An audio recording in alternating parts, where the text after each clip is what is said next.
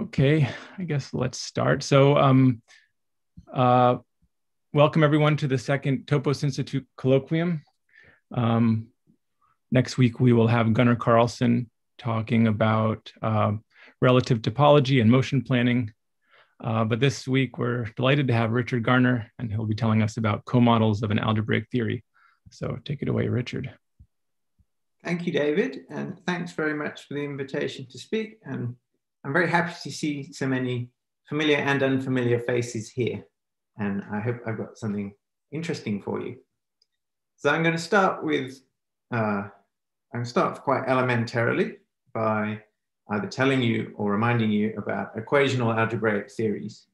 And there's something quite interesting here because equational algebraic theories are important in mathematics, and they're also important in computer science, and they're important in completely different ways, and the way that they're used is completely different. And so I'm just going to try and bring a few of those points out as I talk about this. So equational algebraic theories.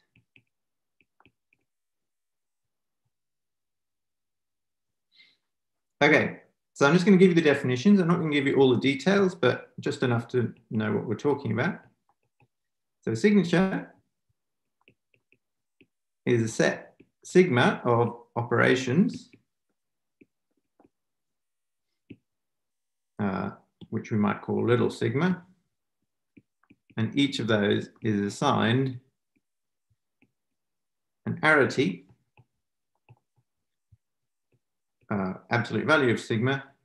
And that is in, well, I guess the classical view is that the arity is a natural number. So it could be unary, binary, ternary, and so on. But a more general view is that the arity is just a set. So this allows for infinitary operations.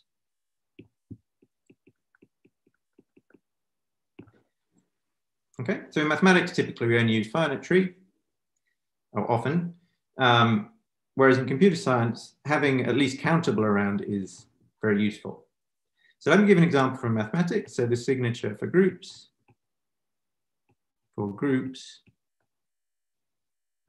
sigma group is there's a binary operation multiplication, there's a nullary operation giving the unit, and there's a unary operation inverse. So, and then here I have arities 2, 0, and 1. Okay.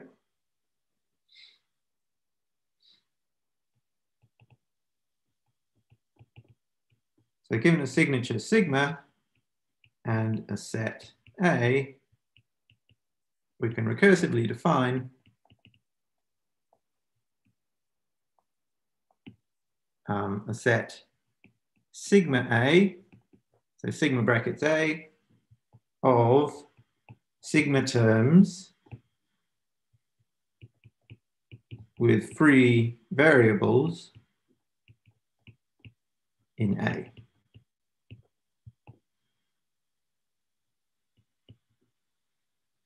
And again, I don't want to give you the, well, not again, but I don't want to give you the formal definition of the sigma terms. But for example, if I look in the signature of groups of things containing the variables x, y, z, then that contains things like, well, x dot y dot z inverse, or maybe y dot e inverse dot x, and so on. Okay, so just all the things I can build out of my basic operations, starting from the variables. Okay. So in algebraic theory, sigma, T is a signature sigma plus a set of equations.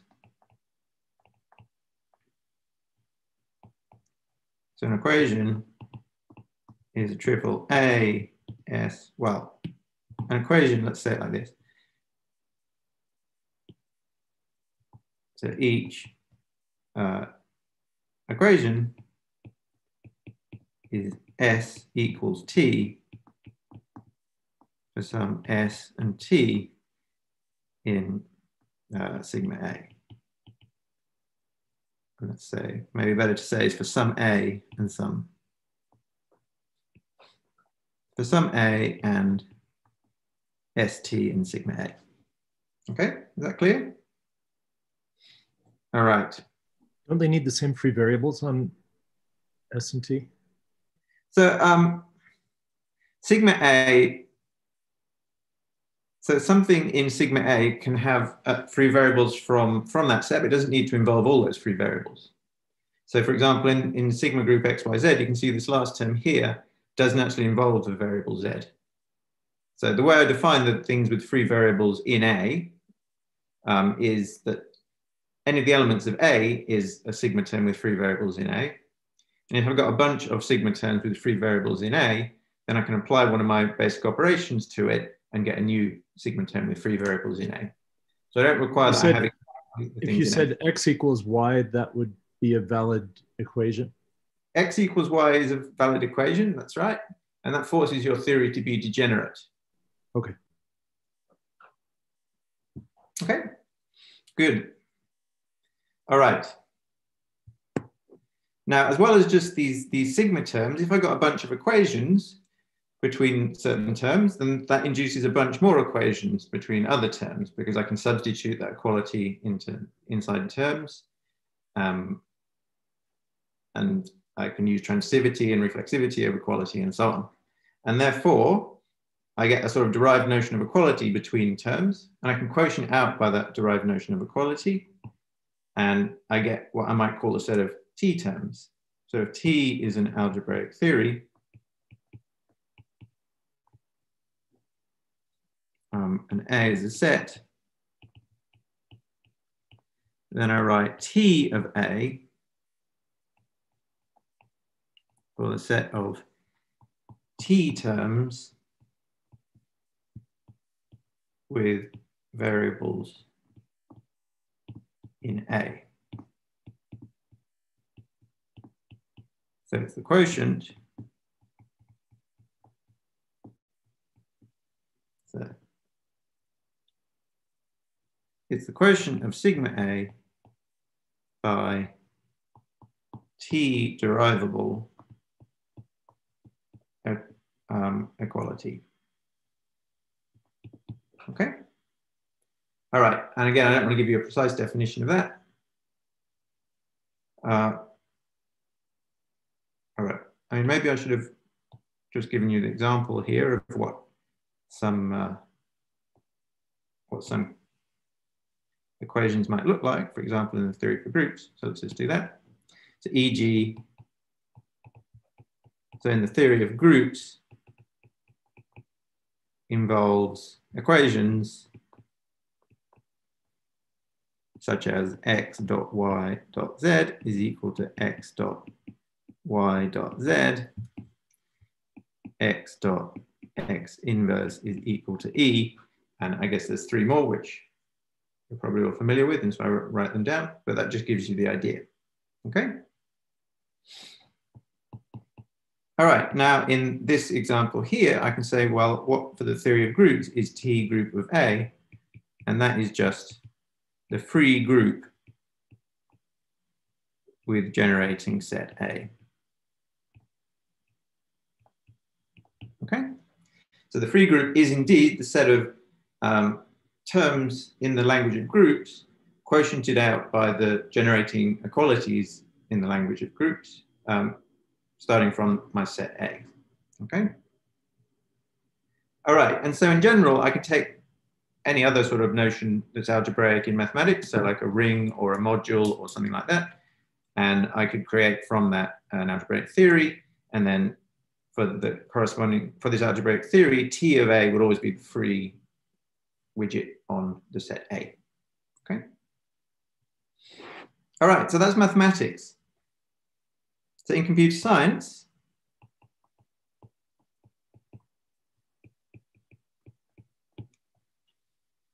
we use algebraic theories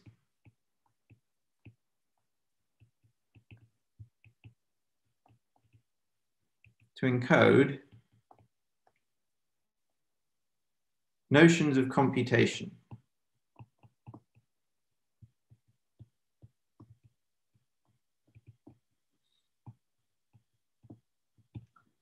Okay, and so this idea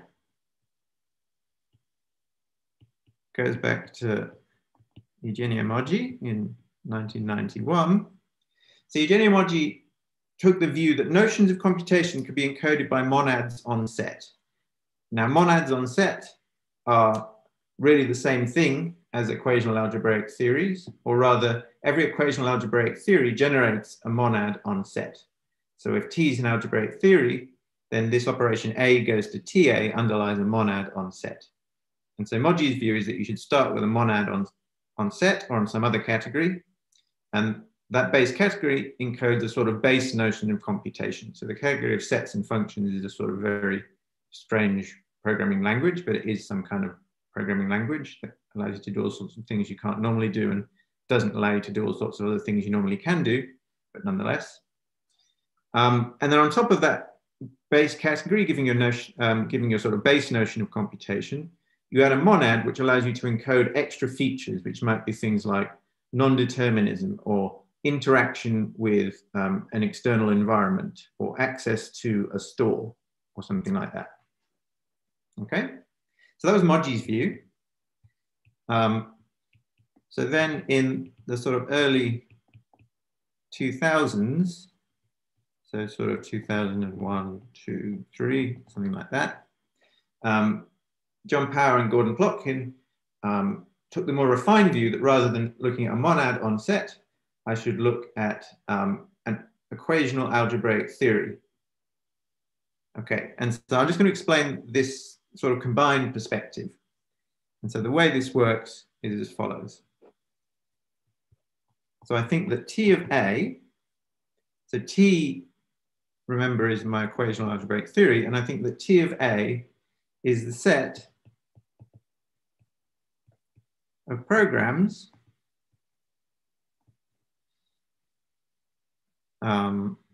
with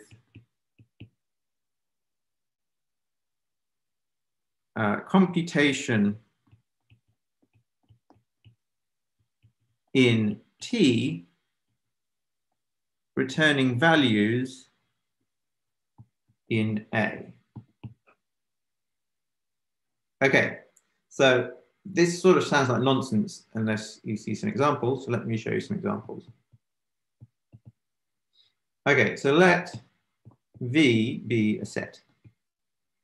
Okay, and I mean, before I go on, I should say that this perspective is not theoretical. So if any of you are familiar with Haskell, I'm sure lots of you are familiar with Haskell, but in Haskell, you have the notion of a monad, and those monads are used to encode things like input-output, interaction with the store, or all sorts of other, or non-determinism. And those monads are the same monads. I mean, so this is actually literally implemented in this manner in Haskell. So typically any purely functional programming language that needs to have sort of side effects or interaction will use some feature like this. Okay, so anyway, here's the example. So let V be a set. The theory of Vieri input, which I'm going to call T sub in, has one Vieri operation. So remember I said that my arities of my operations could be arbitrary sets. And this Vieri operation is called read, and it has no equations. So the idea is this is going to encode a notion of computation where at any point during my computation, I can stop and ask my external user to give me a value in V. And then I take that value in V and do whatever I want to with it in my program. Okay, and so the way this is encoded is as follows. So we see elements of the set T in A as programs returning values in A in the set A as follows. Okay, so one thing that we can do is we can look at an element A in A, and that I can view just as a bare free variable inside T of A. And the program that corresponds to, I could just write as return A. On the other hand, the other thing I can do is take read, which is a VRE operation, and apply it to a bunch of existing terms inside T in A. Okay? And so it's a V-index family, and I'll use a lambda notation for this. So I'll write read lambda v TV. So here each TV is already in T of A. And so this is a recursive definition. And the way I see this is that this corresponds to the following program. So let V be the result of reading something from an external input in T sub V. Okay? So the idea is that this read thing here, first of all, it reads the value, it binds that value to the variable V, and then it continues as TV. Okay? All right, so maybe that's even more clear if I give an example to my example. So when V, say, is the set of natural numbers, so I can query from my user a natural number at any point. So I can stop and say, give me a natural number.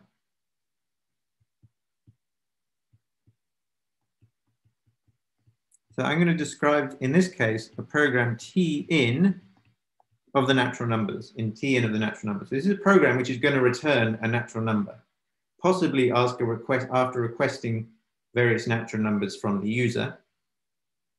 So we have a program in T in which looks like this. So it says read lambda v dot read lambda w dot v plus w. Okay, so v plus w here is an element of n, the return type. And indeed, if I spell this program out, it looks like this. So this. What is the subscript of T? ln or in? That just says in. So the theory of VRE input I called T sub in. So this is just T sub in. Yeah. Okay, so what program does this correspond to? I'm just going to translate in the way I described above. So it just says let V be the result of reading something in, let W be the result of reading something in return V plus W. Okay, so I read two values from the user and return their sum. Okay, and I return it to the program, not to the user. Okay, and maybe this would be familiar in some kind of Haskell notation. I could write this: let do, and then V bind from read, W bind from read, return V plus W. Okay, so that's the Haskell notation. And if you're familiar with Haskell, it should all look quite familiar. Okay, so that's a simple example of an algebraic theory. Now you notice that algebraic theory, so an algebraic theory for computation. You'll notice that had no equations. Let me just now describe a slightly more complicated one. So let V be a set. So the theory of a V-valued stack okay, and so this, I think, originates in Goncharov, 2001, has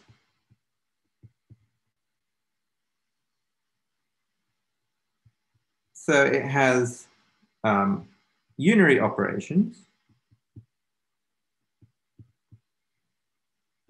push sub V for V and V. And then it's got a V plus bottom array operation, pop. Okay, so that means that, okay, suppose V is 10. So this is basically what I'm going to model is a stack whose values come from the set 1, 2, 3, 4, 5, 6, 7, 8, 9, 10. And there are two ways I can interact with such a stack. I can either push a new value onto that stack, which could be one of the elements from 1 to 10. And so that gives me 10 unary operations whose effect is to push something on the stack and then continue. Or I can attempt to pop something off the stack. Now, if my stack is non-empty, then I'll return a value in 1, 2, 3, 4, 5, 6, 7, 8, 9, 10. If my stack is empty, then my attempt to pop something will fail. And so I'm going to return some kind of token bottom, which indicates that failure. And then my program can process that and continue appropriately. Okay? And so if I write that out, so the interpretation, so interpreted as,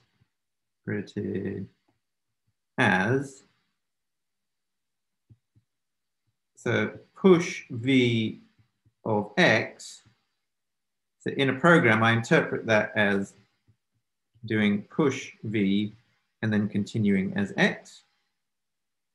On the other hand, if I do pop, well, I have to give it a v plus, I have to give it a family of arguments indexed by v and then one additional argument. So I'm going to split those up into those two components. So first of all, I have something that gives me the first v argument, and then my final argument I'll call y here. And this corresponds to a program which I'm going to write in my mutant, not real programming language as, so I'm going to try to let v be pop in xv. All right, and that might fail, in which case I catch the failure and continue as y. Okay? Okay, so that's the language. But the point is there are some equations. Okay? So the equations are, there are three equations. And these express the kind of semantics you expect of this. So push v, pop vector x, y is equal to xv. So this says if I push a v onto my stack and then pop it off and continue as either xv if that succeeds with value v or y if that fails, well, in that case, I might as well not have pushed v on the stack in the first place and immediately just continued as xv. Okay? So the other one, the second equation says pop lambda v, push v, x, x is equal to x. So that says if I pop a value off my stack, I try and pop a value off my stack. If it succeeds and the value I get is v, I immediately push v back onto the stack. If my initial attempt to pop something off the stack fails, I try and pop something off the stack. If I succeed and get v, then I push v back on the stack and continue as x. If my initial attempt to pop something fails, then I immediately continue as x. Well, in that case, whatever happens, I might as well have not done anything and simply continued as x. So I get that equation. And in a similar manner, you can understand the following equation. And I'll leave that to you to understand. And that says that pop x, pop yz, I guess that should be a vector x and a vector y, is the same as pop vector x, z. Okay? All right, so that's just a question. Yep. With the first equation, should the output just be lambda v xv? No. So in the first equation here, so there's one such equation for each v and v. So if you push v on the stack and then you pop it off afterwards, then I'm going to get x. Yeah, that's right. But that's for a given v in advance. So in advance, I give you a v and I push that v onto the stack. And then I'm asking what happens when I try and pop something off the stack and continue as x, whatever. Well, in that case, I'm just going to get the v that I put on off again and continue as xv. Oh, I get it. Okay. Thanks. Okay, good. Thanks for the question. All right. So I'm now going to talk about co-models of algebraic theories.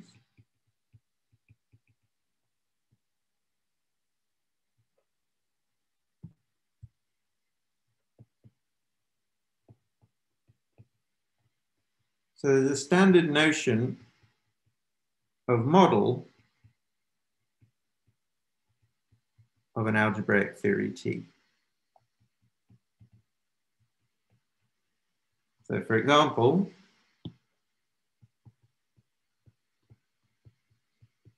a T group model is a group. I mean, that's the whole point. If this wasn't true, then the whole idea of an algebraic theory would be kind of useless and pointless. Now, a group is a set with some structure, but more generally, I could look at things like, I don't know, topological groups or Lie groups. And those are groups in some other world, by which I mean in some other category. So more generally, we can look at T-models in any category C with products. Okay? So remember, to start with, I said the arities of your operations might be natural numbers or they might be arbitrary sets. So if your arities are natural numbers, then products. But I'm taking the more general view that my arities could be arbitrary sets, in which case I want to look at a category with all products for this to work in general. Okay? And so, for example, a T group model in the category of topological space is a topological group, and so on. Now, in computer science, what turns out to be useful is something which, on the face of it, looks weird.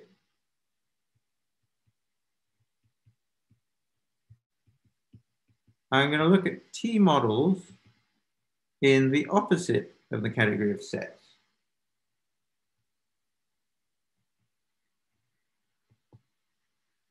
We call these co-models. Okay, so you can imagine a co-model in some other category, but I'm just going to look at co-models in set, which are just models in the opposite of the category of sets. So what is a co-model?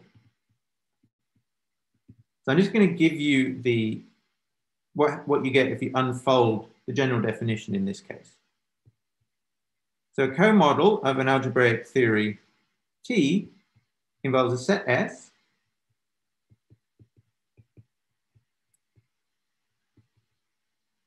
involves a co-interpretation, which I write with square bracket sigma, or interpretation bracket sigma, and that's a function from S to the arity of sigma times S. So this is backwards. So normally, if I look at a model of my theory T in some category, I have an interpretation of each sigma, and that's going to be as an operation from X to the arity of sigma into X. Okay? So in this case, I flip that around. So the map goes out of S into something, and that something is not the product of mod sigma copies of S, it's the co-product of mod sigma copies of S, which in the category of sets is just given by taking this Cartesian product here. Okay? All right, and so this is for all S, for all sigma in big sigma.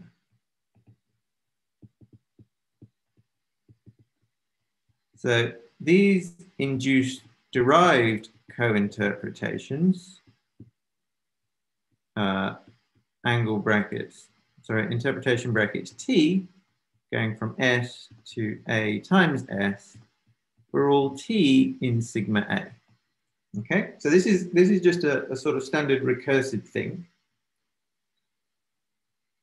And so what I now require is that these derived co-interpretations should satisfy interpretation of S is equal to interpretation of T for all equations S equals T of my theory T.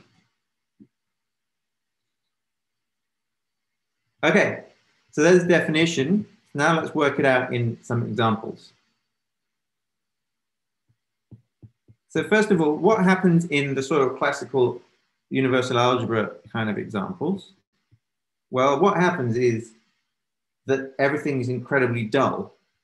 So if I look at the theory of groups, a co-model involves a co-interpretation of this nullary operation E, and this is going to be a map from S into the product of S with the empty set, which is the empty set.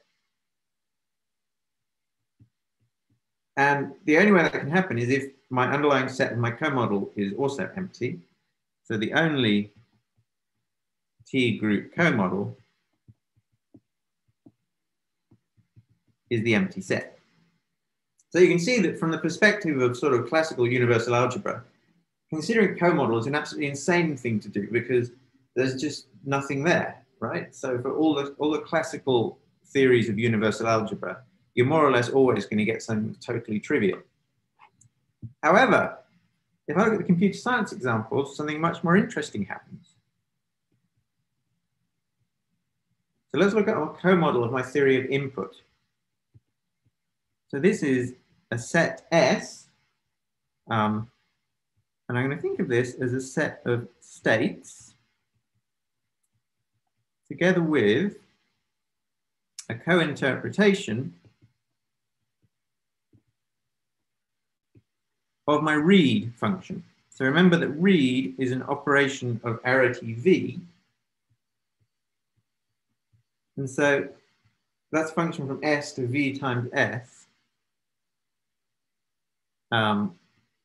And there aren't any equations with no further conditions.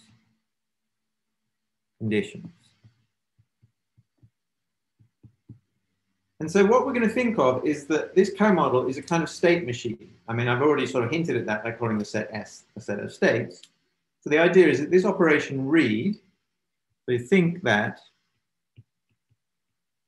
read, so the co-interpretation read takes a state S and yields a new input value from V and a next state S prime. Okay, so if you imagine that S is encoding the state of the entire external universe, which happens to be deterministic, then knowing that, I can compute from that state what my putative user might provide as my next input value in V, and then how the state of the world would evolve upon the user inputting that value. Okay?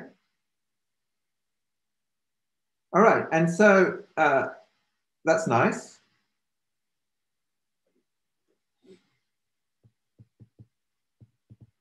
So what about a T-stack co-model? So a T-stack co-model involves a set S of states and two functions. So I've got push sub V, which goes from S to S for all little v and big V. And then I've got something pop, which goes from S to the set V times bottom times S. Okay? So you think that S is sort of encoding the state of some stack, and push sub V tells you, okay, if I push a new value little v onto my stack, how does that update the state of my stack? The state encoding my stack. And similarly for pop, I take my current state and I extract from that either the value on the top of the stack or bottom indicating that the stack's empty, and then the state that I get after having performed that pop operation. Okay, and so then the equations that this have to satisfy, I can write down reasonably quickly. So maybe I'll omit the angle brackets here, just, well, no, I'll leave them in, why not? So if I pop the result of doing push V on a state S, then I get back S. And then the other two conditions say that if I pop S and end up with V S primed, then doing push sub V on S prime gets me back to my starting state S. On the other hand, if I pop S and I get a failure state moving, so I get a failure in my first argument and move to a new state S primed, then actually S primed must just be S. So if I fail to pop something, that doesn't change the state. Okay. Now these three axioms just come from this notion of co-interpretation that the notion of co-model. So this is just exactly what you get by kind of working through everything. I'm not going to do that, but you can do that. And then these are the axioms that you get. Can I just check a couple of things, Richard? Yep. In your definition of pop, I think Yeah. the first product should be a disjoint union. Oh yeah, sorry. Yeah. Yeah. And then in the first axiom, do you get the pair VS back? Well, yeah. I've just been copying badly from my the notes I made myself. But thanks for the corrections. That's much better. Yeah. Thanks, Dan. That's perfect. Okay, good. All right. So now that that's correct, maybe it's easy to pass, but there we have it. Okay, good. So, and in general, so. Sorry, what's the interpretation of pop here? So pop takes my current state. In that state, I've either got an empty stack or a stack with a value on it. And so what I do is either return the value on the top of the stack as my first argument in the codomain, or return bottom if there is nothing on the stack. And then I also return the new state obtained by updating my stack by either popping the top element, if there was one, or if there wasn't one, then I don't actually do anything. I just leave the state the same. I see, thanks. So, and then the general fact, so this is due to Power and Shkaravska in 2004. Then there's also subsequent work of, okay, there's lots of people actually. So I'm just going to put some dots here. So there's lots of subsequent work on this, but this is where it started. The idea is that if T terms are programs interacting with an environment,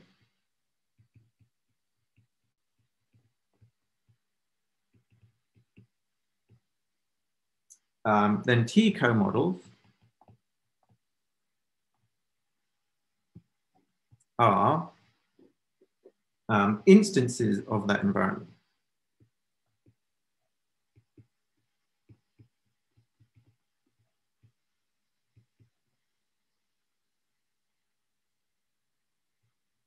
So moreover,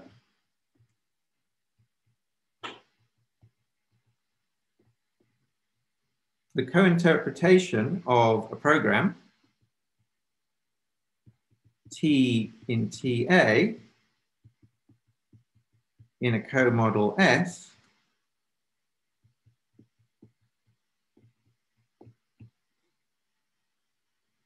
is a function. So remember, I said each term of your theory, which in this case is a program, gives me a co-interpretation function from S into A times S. And we think of this as a program which runs the computation T using the state machine S,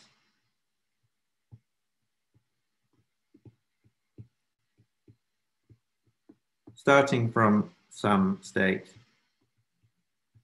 S in S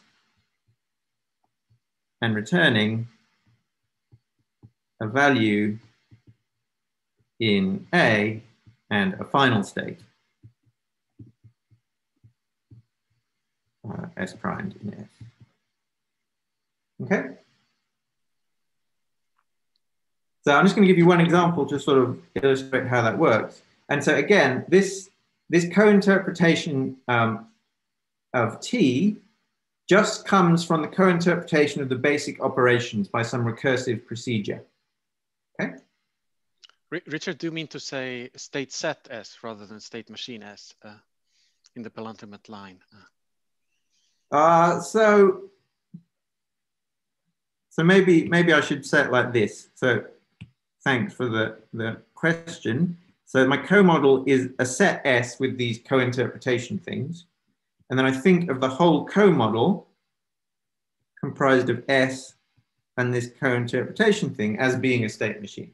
Perfect. All right. So I'm just going to give you one example.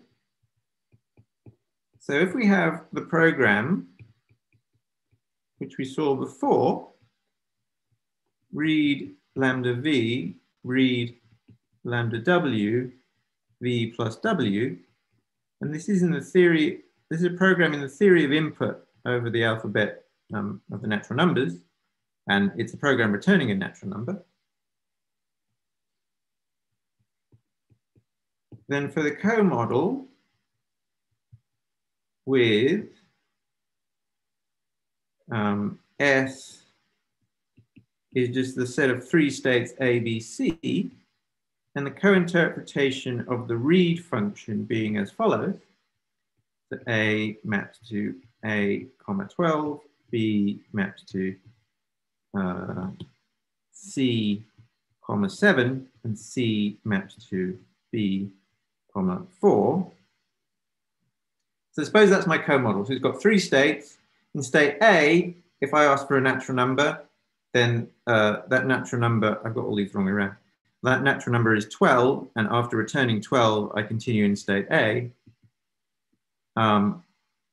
In state B, if I ask for a natural number, I get 7 and move to state C. And in state C, if I ask for a natural number, I get 4 and move to state B. So in that case, I can ask for the co-interpretation of this program. Let's call it P. So the co-interpretation of P is a function going from S into natural numbers times S. And so what does it do? Well, from state A, I ask for two natural numbers. So I ask my first natural number, I get 12 and move to state A. I ask my second natural number from state A, I get 12 again, and I remain in state A. So at the end of this, I've got the two natural numbers, 12 and 12, and I'm in state A, and I return their sum, so I get 24, comma A.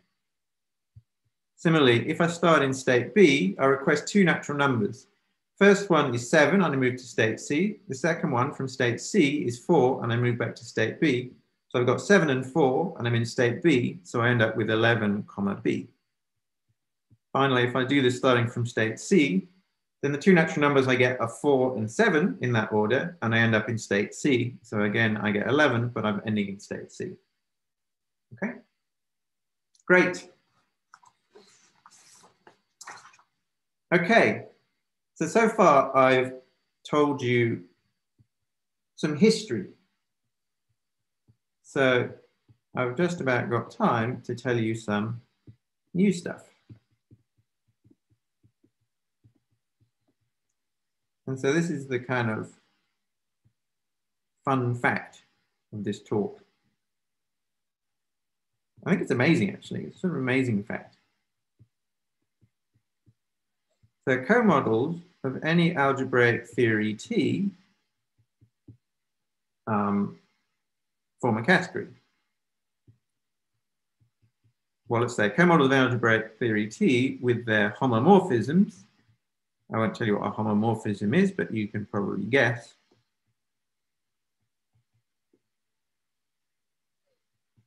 Form a category, comod T.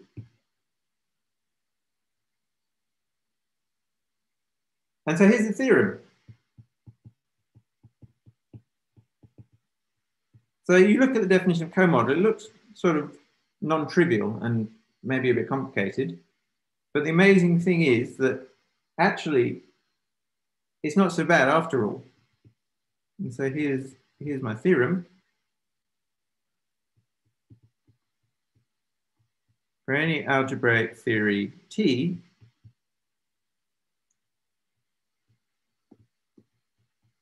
comod T is a pre-sheaf category. So I'm going to call it B sub T set. Okay? So no matter how complicated it looks like this category of comodels might be, actually it's not so bad because it's a pre-sheaf category and we know how to work with pre-sheaf categories. And we call BT, not part of the theorem really, we call BT the behavior category of T.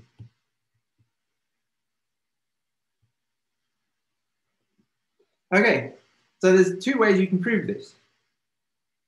One, which is the first way I did this, is just to use some general category theory. And so this is how I actually found this out. I'm not going to write this down, but I'm just going to say it because I want to show you the more explicit thing. But the general category theoretic way that this works is as follows. Comod T has a forgetful functor down to set. Now, for general reasons, this forgetful functor will always have a right adjoint and be comonadic. So comod T is actually equivalent to the category of coalgebras for a comonad on set. Okay? Now, the crucial point here is if I look at the forgetful functor from comod T into set, this, just by looking at what a comodel is and thinking about it for a bit, you can determine that this forgetful functor preserves connected limits. Now, the right adjoint of this functor preserves all limits, and so in conclusion, we see that comod T is actually a category of coalgebras for a connected limit preserving comonad on set. So connected limit preserving comonad is the same as a polynomial comonad or a directed container. And we know that the category of coalgebras of such is always a pre-sheaf category. Okay, so that's the category theoretic way of just seeing why this is true. And that's how I came up with this theorem. But after the fact, it turns out that you can prove it without going through that approach because you can just calculate this thing very explicitly. And we can calculate it very explicitly.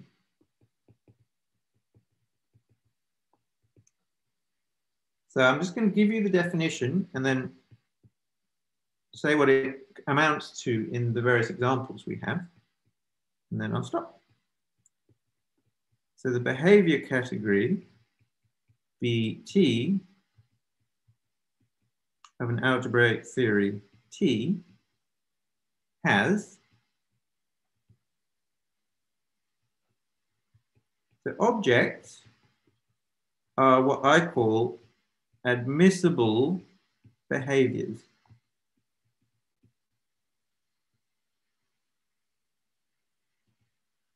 So families of functions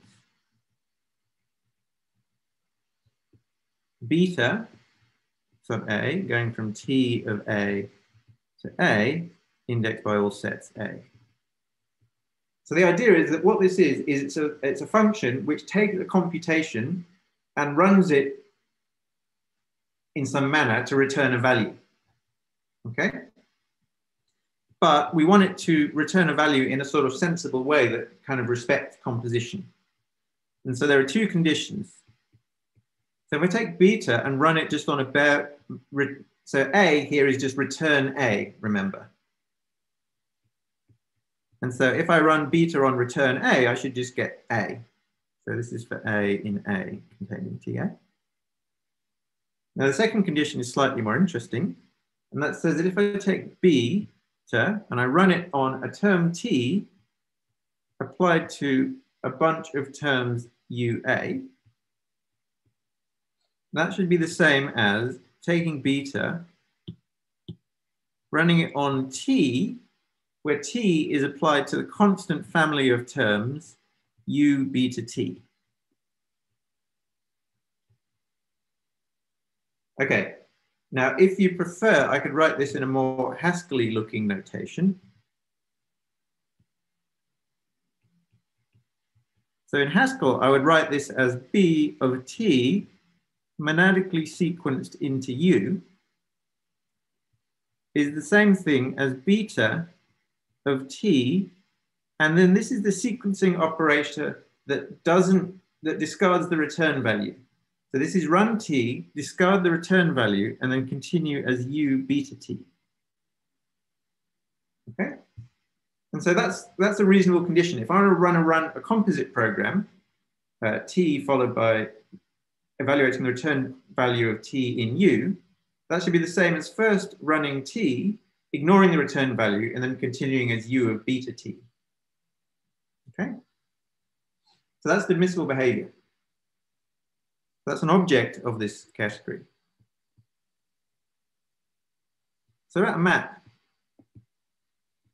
I can also note that these admissible behaviors are also the elements of the final co-model of my algebraic theory T. So if you prefer to think of it like that, this is just a way of describing the elements of the final co-model. Okay? All right, now a map from one behavior beta to another behavior beta prime are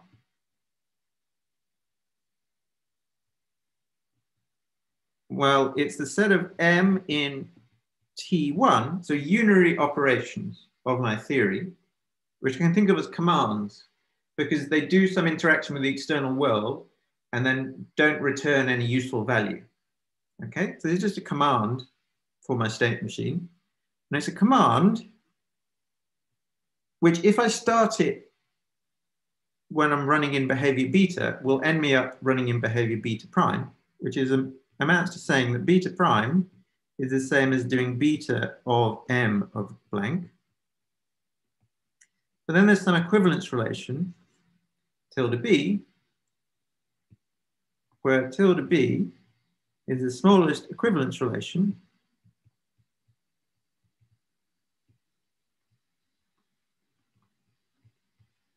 such that, and maybe I'll use the Haskell notation again here. If I do T sequenced into a bunch of unary operations M, that should twiddle T, discard return value, and sequence that into M beta T. Let me try and give myself enough room to finish that off.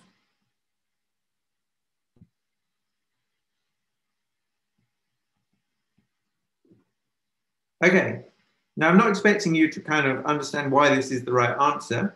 I'm just showing you this to so that you can see that it's tractable and sort of obviously something you could sit down and try and work out for any given algebraic theory.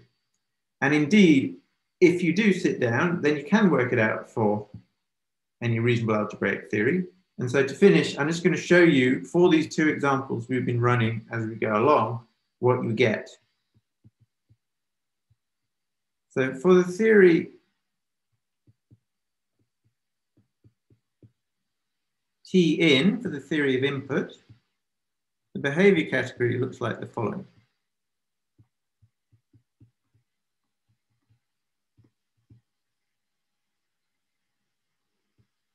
So objects are infinite words,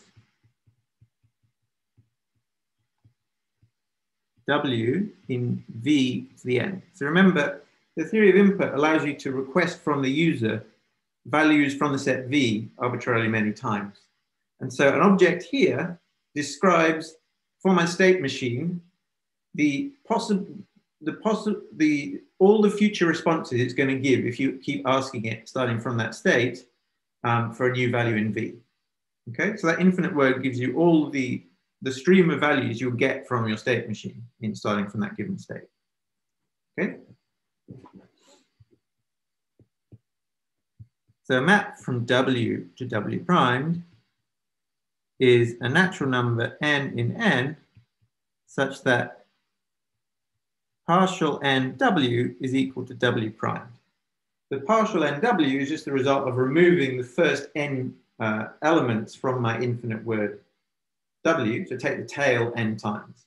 So basically a map takes a infinite word and just deletes some initial segment of it. And then the codomain is the result of that deletion. Okay? And that's because that's exactly what you can do when you're running your machine. I can request another input from the user. Now I can branch in some way on that input, but from the perspective of my state machine, all it cares about is it's being asked for a new value and it's moved to the next state. Okay? And so the map just encodes how the state machine sees that request for a new value and how it updates its internal state based on that. And so finally, I can show you how this worked for the theory of a stack. So this is kind of interesting because it is not trivial, but it has some, this always has some computational meaning, but it's interesting because in this case you get something that's non-trivial, and so I guess there's some non-trivial computational meaning. So the theory of stacks. So the thing is, with our theory of stacks, we said, well, this just encodes a stack of values of v that I can push and pop stuff from. So we may have initially thought that that stack would probably be finite, but actually there's nothing in our axioms that forces our stack to be finite. So another possibility is that we have an infinite stack. So we may have a stack with finitely many values of v on it, or we may have a stack with countably many values of v on it. And so the objects in my behavior category are these possible arrangements of the stack, which are finite or infinite words, w in v, so I'll write v less than or equal to omega. Okay, so those are the possible states of the stack. And so the maps indicate how I can change the state of a stack by using my push and pop commands.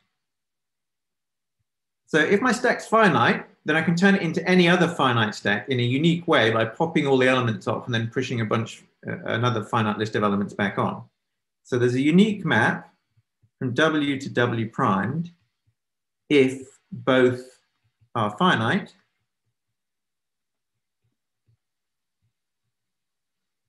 There's no maps, W to W primed, if only one is finite. If I've got a finite stack, then by doing finitely many pushes and pops, I can't turn it into an infinite stack, and vice versa.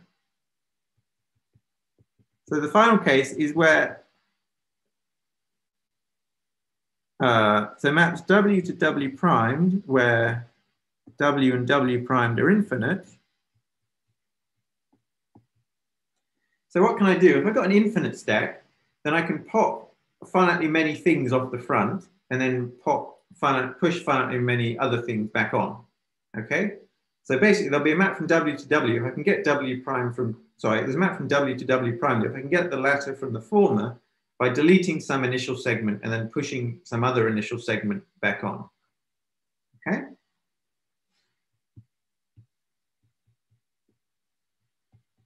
And it turns out that this is the sort of neatest way of saying that, is that a map is given by an integer I such that for some n in n, partial n w is equal to partial n plus I w primed. So it says that w is a shift by the integer I of w primed, at least if you look far enough along. Okay? So if you think about it, this encodes precisely the fact that I take W, I pop off some initial segment, and then I push on some initial segment to get W primed. Okay, now there are various ways you could do that. I could pop a lot more off of W than I needed to, and then immediately push it back on. But my axioms tell me that I might as well have just popped off the minimal amount of W that I needed to before pushing back on a bit of W primed. And then that's completely encoded by this integer I, which tells me the sort of eventual shift that I get to. And this is quite interesting because this notion of map turns up in the theory of C-star algebras. So in the theory of the Kundt C-star algebra, this is a certain groupoid which has these morphisms. So there's a connection here with kind of that theory, which I'm not going to go into today, but I think that's quite exciting, and that's something that I'm hoping to talk to some C-star algebra people about in the near future. Okay, and I think that's a perfect place for me to stop. So thank you all for listening, and back over to you, David. Thanks, Richard. This is great. I guess we can, I don't think there has been any questions that I know of in the YouTube, but maybe we can open it up for a question just audibly if someone wants to just unmute themselves and talk. Can I ask a question? Please. I was wondering if there was some computational content to taking subtoposes of these categories of comodels. So is there something, say I take a behavior category. Sorry, there's computational content to what? Sorry, of the? To taking subtoposes of. Oh, okay, yeah. Right. Yeah. Yes. So say I equip one of these behavior categories with a non-trivial coverage and look at what corresponds to one of these three sheaves being in a sheaf. Is there some sort of computational counterpart to these in these examples you consider? Right, right.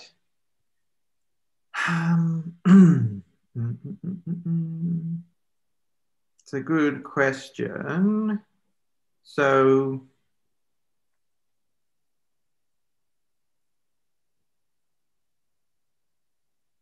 I'm not completely sure. It's a great question and a great idea. So I think it might be related to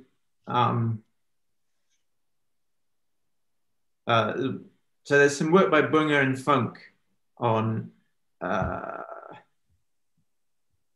complete spreads for toposes, and somehow that's related to this work because they're looking at distributions on toposes, which are co-continuous functors from your topos to the category of sets. So it's like a point of your topos, except you don't require preservation of finite limits. Now, that is somehow in the same spirit as looking at a co-model. And I think in that context, you basically do end up taking these things which are basically behavior categories and then equipping them with some topology.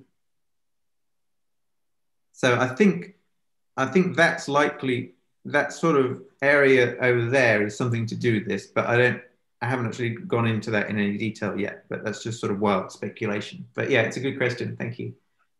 Thank you.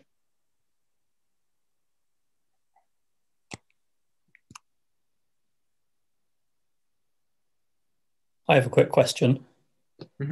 Regarding the main theorem, do you have some intuition as to whether this is something very specific to Levier theories, like finite product theories, or do you think it could be, there's a more general situation with other notions of theory going on here?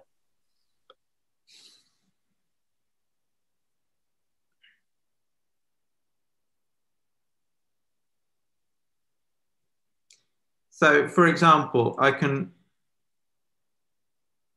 do something slightly more general.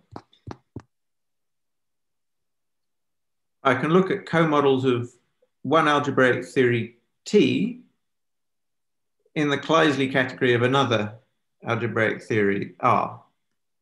Okay? So, so Tamo has looked at these things. So he calls them residual runners. Now, if T and R are, so if T is any algebraic theory and R is one that corresponds to a polynomial monad, then I think, again, you're still going to get a pre-sheaf category for these co-models. But if I drop that condition on R, then the thing you get is going to be quite complicated and very interesting, but probably not a pre-sheaf category. So I mean, introducing this extra monad R is super interesting because it lets you encode things like kind of non-deterministic automata and Markov decision processes and things like this. So, but in all of those cases, I think it's a really interesting question to say, is there some sort of combinatorial object that represents this category of slightly more complicated co-models? Equally, an interesting question would be, what happens if I enrich this picture? So, so John Power has advocated very strongly for using enriched Levier theories in computation. In particular, if you want to have recursion, then you want to look at theories enriched over some category of omega complete partial orders. And so in that setting, again, you can ask the question, what do these co-models look like? And is there some kind of simple way of classifying them in this same way that you have this pre-sheaf category here? And I don't know the answer to that, and I'd like to know. And again, I mean, it'd be fantastic if there was a positive answer, because then basically you're getting some kind of combinatorial object that not only represents kind of this kind of programming, which is, I mean, it's somewhat non-computational in some ways, in that I can start from arbitrary functions between sets, but also I don't have recursion available. And in particular, I mean, that's a real problem here, because when I add my monad, I can't do recursion with the command coming from my monad. Whereas if I do this enriched over omega CPOs, then the commands I add in my monad, I can do recursion over. So like, if I want to ask the user for a bunch of input values until the user says 0 to stop, then I can't do that in this setting, but I would be able to do it in the omega CPO setting. And so it would be nice to have a characterization of these behavior categories in something similar to that in that world.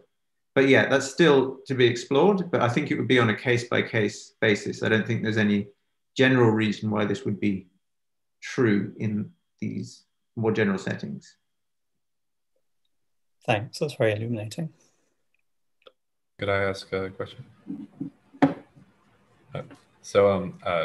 First I want to say I think this is a beautiful talk and theory, and I get the image of a giant whose head is in the clouds but his feet are firmly on the ground. So it's really cool to see, you know, to get that abstract nonsense one sentence explanation, but also that it unfolds into something that's very concrete. It's cool. So I was wondering, does every polynomial comonad arise from an algebraic theory? And are they equivalent? Yes. Well, the answer to the first question is yes. The answer to the second question is no. Okay.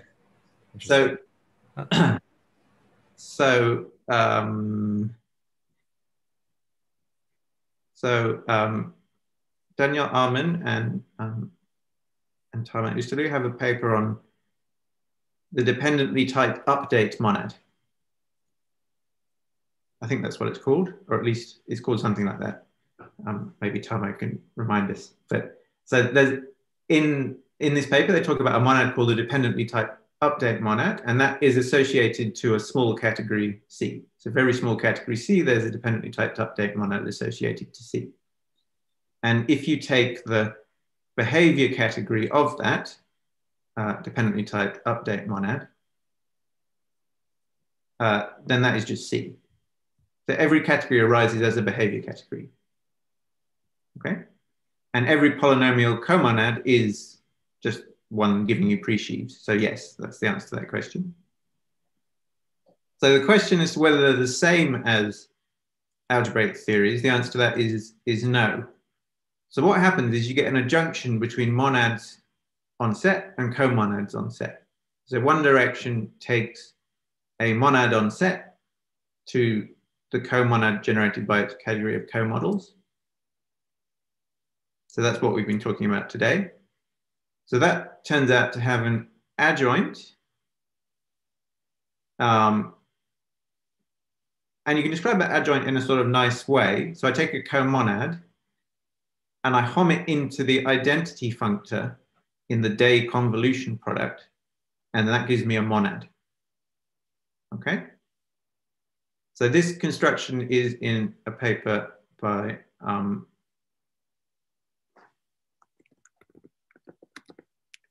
Katsimata, Rivas, and Ustalu. And so they describe this construction going from a comonad to a monad, which they call the dual monad of a comonad. And then the one going the other way from a monad to a comonad, they call the Sweedler dual comonad of a monad. And so this is an adjunction. Now you can analyze this adjunction, and it turns out that what happens is that it's idempotent. So if I apply it 3 times, it's the same as, so if I apply the various functors 3 times, it's the same as applying them once. So I start with a monad, I produce from it a comonad, which is always a polynomial comonad. If I go back from there, so a polynomial comonad associated to C back to a monad, I just get the dependently typed update monad associated to C. Okay? So for every monad, there's an associated dependently typed update monad, and that gives me a reflection of arbitrary monads into dependently typed update monads. Okay? And on the other side, if I start with any comonad, I can go around the loop and I end up back with a polynomial comonad. Okay? And so what happens is that because this adjunction is idempotent, I get an equivalence between polynomial comonads and dependently typed update monads. So that's the real equivalence. And the category of each of those is equivalent to the category of small categories and cofunctors. So that's the story there.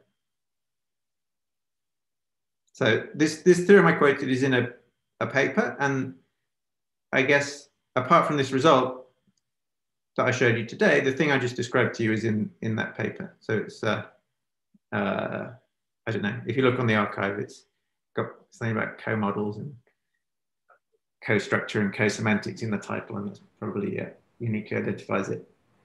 Great, thank you.